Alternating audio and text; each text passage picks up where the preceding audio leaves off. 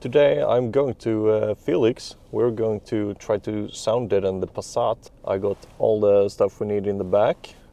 At least I think we have to do the front doors.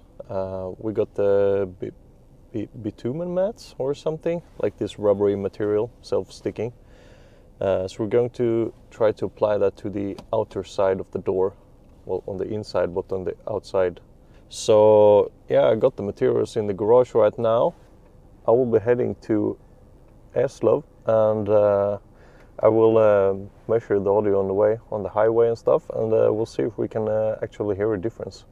That would be very nice. So yeah, going to fuel up. I'm heading to Eslöv.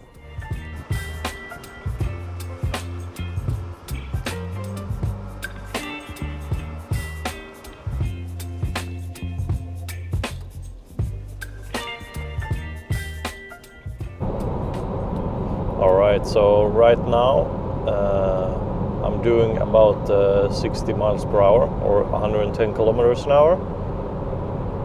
Now I am driving with winter tires with studs in them, so they're pretty loud and it's a little bit windy today.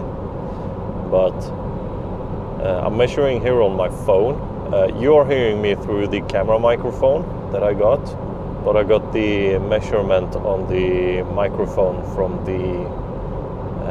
my iPhone, just to get like a baseline. It's probably not accurate at all, but at least it measures the same every time, so we can see how it differs from when we have done the doors as well.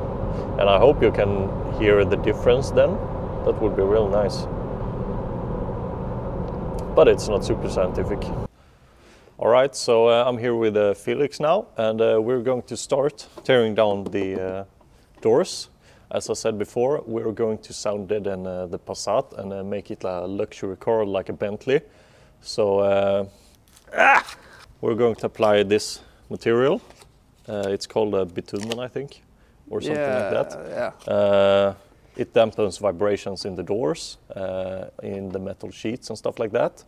So the less vibrations you have, the less resonance you have, and the better that is. So we're going to start with the outer side because we don't have that much material right now. And after that we're going to have to buy some more stuff and do the rest of the door as well.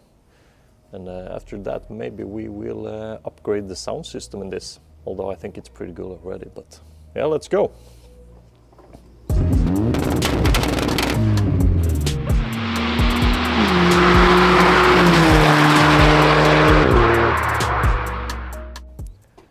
Okay, so I positioned you a little bit better. Now, the first thing we're going to do is to loosen 2 torque screws down here.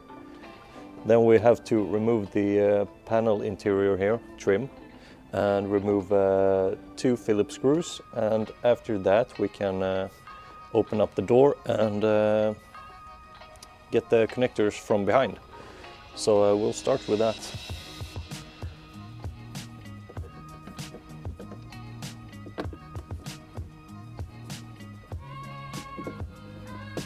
Now this is a bit sensitive. Usually you would like to have some panel remover tools. Usually come in plastic, but I don't have those, so this will have to do. Did you tape this, Felix? Yeah. Yeah. Did I do a bad job? Yeah. No.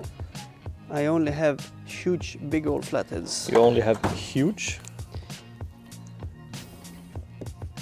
Oh, Jesus. There we go. What's that, a Phillips in there? Yep, we got 2 Phillips in the handle here. The driver's side looks a bit different, but it's basically the same procedure. We might be able to just pull out the door.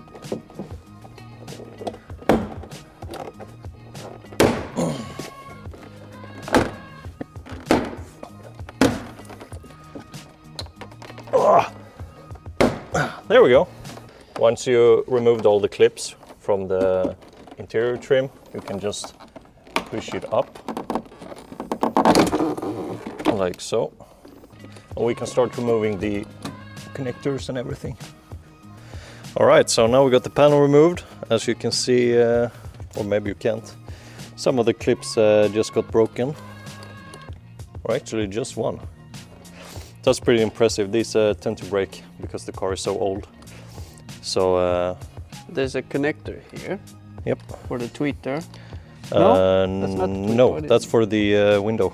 The window, okay. The window button. And then there's a big rod here.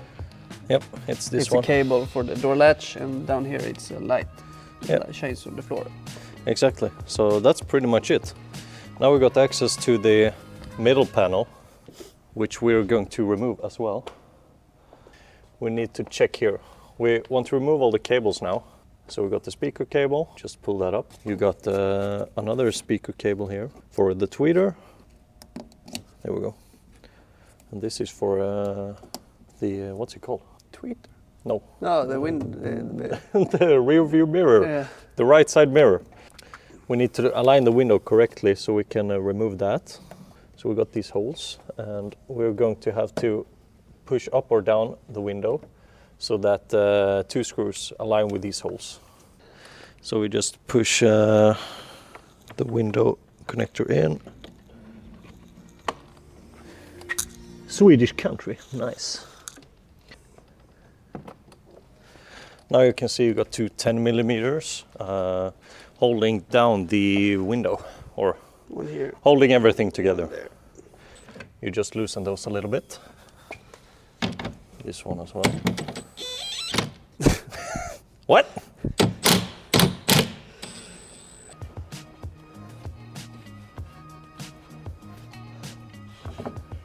Yeah. There we go. That wasn't too bad, was it? No. And this, if you live in a country that allows it, or if you're a bit of a criminal, it's a perfect time to put tint on the window. Exactly. No, I don't want that because I don't want that. Maybe the rear. We're going to tint the rear. We're going to tint the rear windows someday, but that will not be today, and it will not be the front ones. Because that's illegal. Yeah. And we are law-abiding citizens. Always. Definitely with the Golf at least. But now... Yeah, actually, it is legal. It's actually legal now. So now that we've done that, we can remove the last of the connectors. So we get the whole harness loose. You can take them from the inside. Oh no. Wah, wah. I don't know.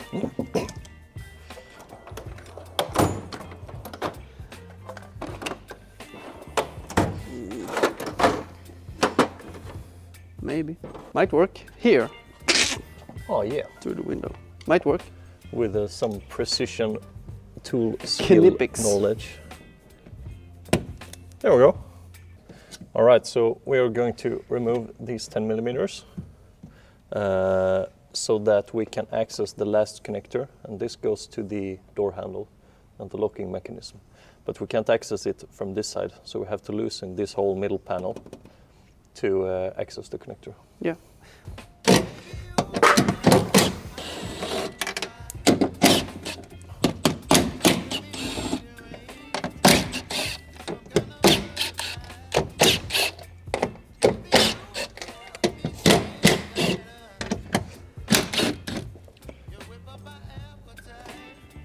There we go. Okay, so it's slightly glued on. Oh no, there's like a rubber material here. Yeah. There we go.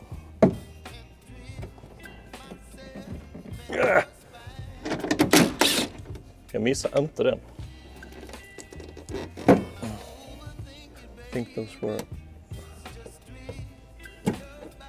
All right, so when you removed all the screws and all the connectors, you still have the a holder here for the locking mechanism. So you just take a Phillips head and you just push the locking mechanism in. Nothing spectacular really. And you should be able to get this right out. Ah, there we go. Violence. Pretty sure I broke those now, but hey. Now everything should be able to come off here. I did not loosen all the connectors.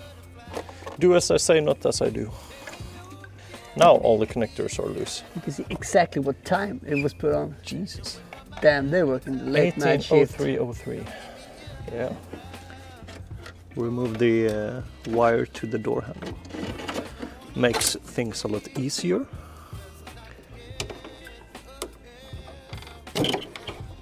There we go. Okay, Now nice. it's a race car. Now it's a race car.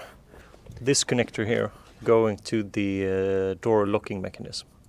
And the way it works is you have to pull that backwards. And sometimes that's very difficult. Then you can use a small screwdriver, like a flathead, to pry it open, like this.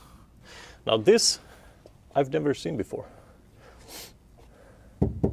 Oh, damn. So that's pretty... But if you hold the camera, yeah, and then I put my lavalier. oh yeah, My sure, lav sure. mic. You can see like me pushing here. Yeah, All of this is like a flat piece of metal, and when you have a flat piece of metal, it tends to resonate yeah, exactly. So because it's, you know, it's a bit flexible and yeah. yeah, so this is the original material they use to deaden the sound. Now this gets hard when it gets old. Yeah, it dries And out basically. it's not a lot, as you can see.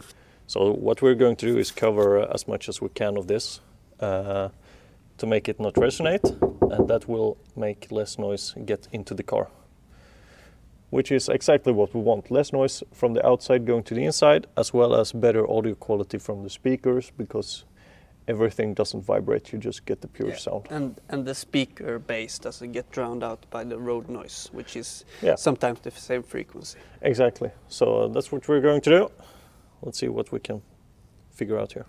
All right, so it's pretty damn dirty in here. So what we're going to do first is to clean this properly, because you don't want it to be very dirty, because the mat's not going to stick. So I don't know what we got here. Yeah, so we Surface got cleaner and just some stuff. normal brake clean, Yeah, brake clean which always my works. idea is first we put brake clean. Yep. And then we put some, this is just basically isopropyl alcohol, so which it- gets rid of everything. Brake clean can leave a small bit of residue, Yeah. but it's good for mass cleaning, and you got a lot of power in it. Yeah. But I don't wanna miss you, baby. So I stand up and speak just my mind. Oh.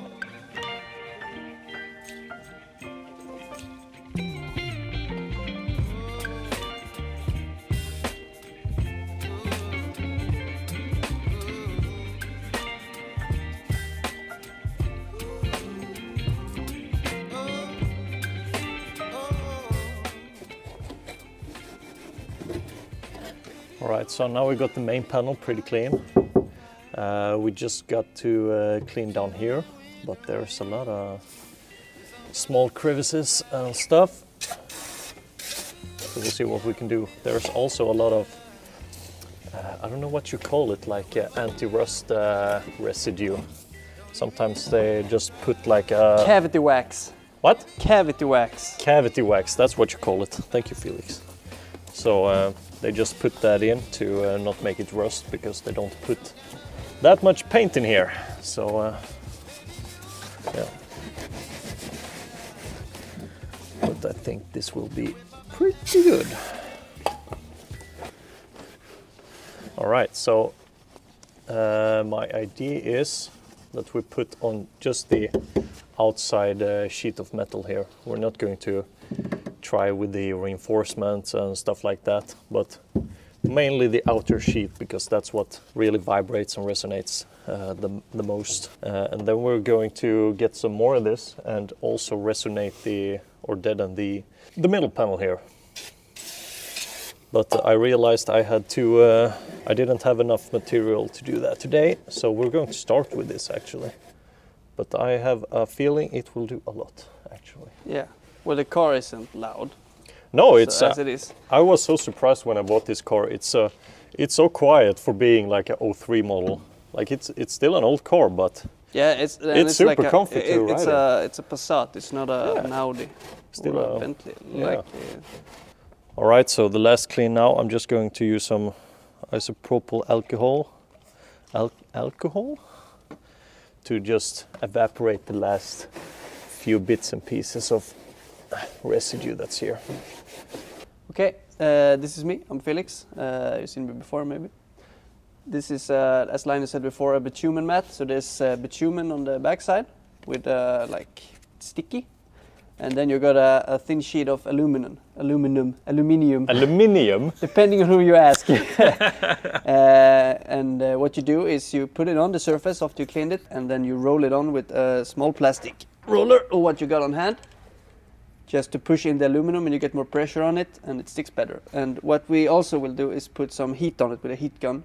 That basically makes it adhere better, because this is like this area gets hot and it gets cold and it gets hot and it gets cold all the time, and it's a damp area, so a little bit more adhesion. You wouldn't do this on like the roof of the car or anything. And what I basically do here is I can't put this mat. That doesn't work. Why not? that won't work, because you got all the pieces here, and what you want to do is put it on the big flat areas, and you don't have to get 100% coverage.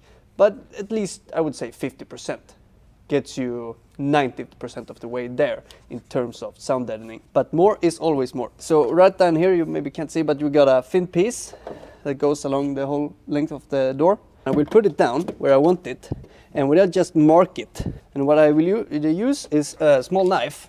And what I will do, I will just cut from the piece I marked to the other piece, and it's not hard to cut. That looks super ergonomic, Felix. Yeah. So we got a piece here. It will fit It just will like fit a glove. Just like a glove. Awesome. And when I do, after I just proof fitted, I remove the adhesive backing. I put it in where I want it, and just give it a small push with the finger just to get it to stick, and then I will just roll it. Yeah. So my idea is maybe we do a time lapse on this. Yeah. But, this is everything you have to know, basically. yeah. So we're going to do the whole door if we can, if we got the materials for it, and we'll show you the results then. Sounds like a plan? Yeah.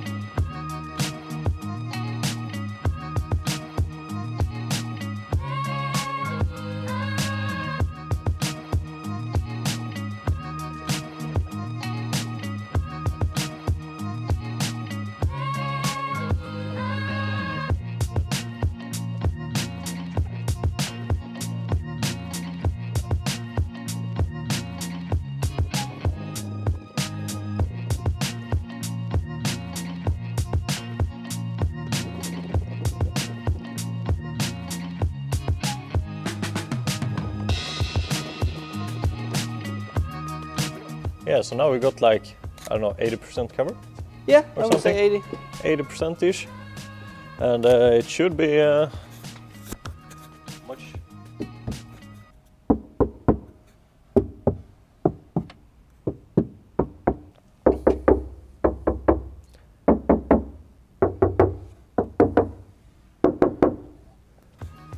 You will also notice when you do this that the car will get, or the doors will get a little bit heavier, or a lot heavier, depending on how much you use. Yeah, you get a much That more will get your oomph. The solid door slam, a more Mercedes-like door slam. It will feel much more premium. Yeah. It won't feel as cheap of a door. It will Yeah. feel legit. So now we got the outer shell done. We're not going to do the center shell or the medium wall or whatever you call it because I don't have enough material. This is just something we want to start today. So we're going to do the outer side today on both doors, the front doors, so we don't have to remove everything again. Next time we're going to sound deaden. So outer shell now, put the door together, and we'll see how much this does.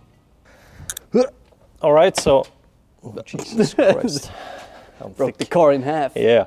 All right, so now we just put the door skin together, and that's pretty much the same setup as removing it. Ah, god damn it! All right, so we got one of the clips. There's the drain hole. I found the drain. Oh, the other one is down there as well. Got him! So these are the clips that you had to remove from this holder here.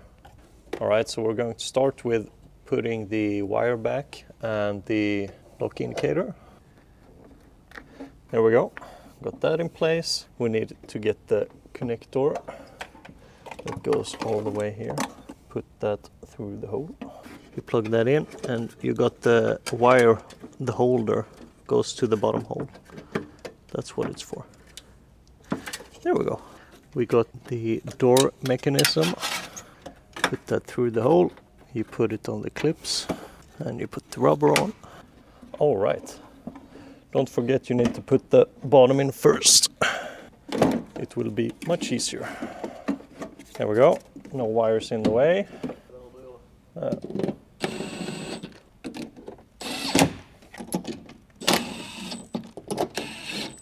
Känns som jag inte vill...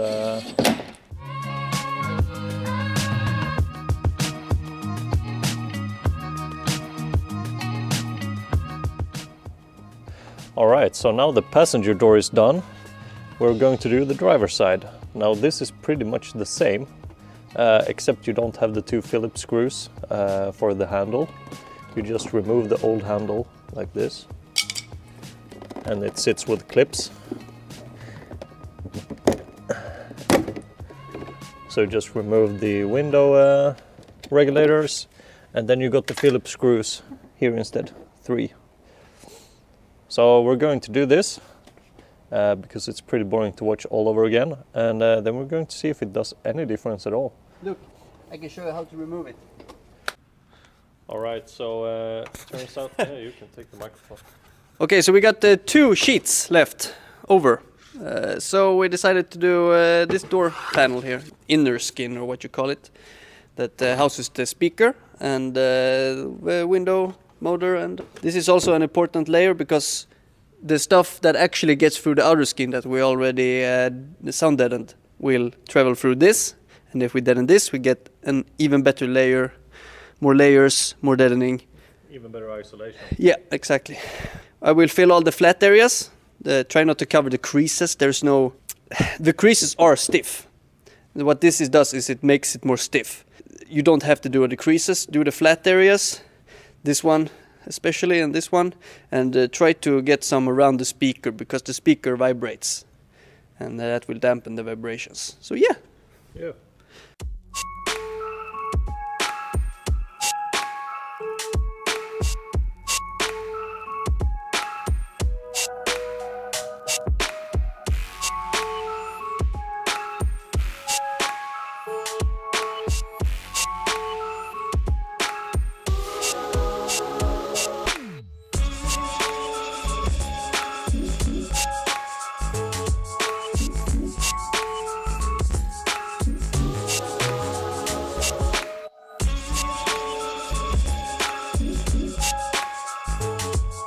Okay, so now we are finally done with the front doors. We actually happened to get a little bit more material than we expected and counted on, so we did the center panel as well.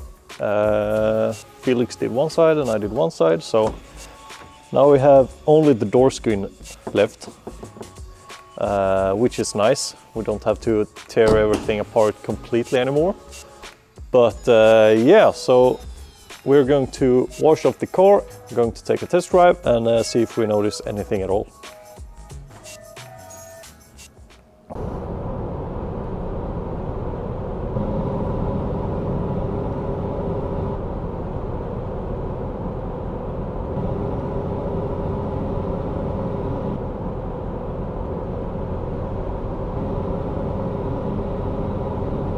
Alright guys, so now we have the sound deadened doors and I am on the same road at 110 kilometers an hour. So we'll see if this will differ anything or how it will look. I'll talk to you more when I get to the garage. I'm back in the garage, went home from Felix now, so we did some testing, listening to some music and drove on the road, of course. And it sounds a little bit better. The doors definitely feels much more hefty. Is that how you call it? Like there's a bit more oomph when you close the door and everything. And the audio seems so much clearer. Like the bass isn't as muddy as it used to be. I still have the stock audio system though, but man, it sounds amazing. Like I was thinking about changing stereo and stuff, but I found Bluetooth receiver that I can plug into the CD changer that's OEM on these, so I might actually do that instead because it sounds so good already. Just would like to tweak the EQ a little bit. But that will be another video on that. We're going to fill the door on the back, obviously, the back doors. Also, we already did the rear seats underneath there. You got the sound deadening as well as in the trunk where the spare wheel is and the back door. The back door? Yeah, the rear door. So it's already sounded in from the back. But nothing in the doors or on the floor, just the rear seat paneling and stuff. So yeah, now we're a little bit closer to better audio at least. As I said, it sounds a little bit better. I don't know if it's quieter. I did some measurements with my iPhone, so we'll see how those turn out, if it's same or if it's any different. But yeah, I'll have to go home and edit that to find out. This will be the part 1 of making the Passat a Bentley. So stay tuned for the next episode.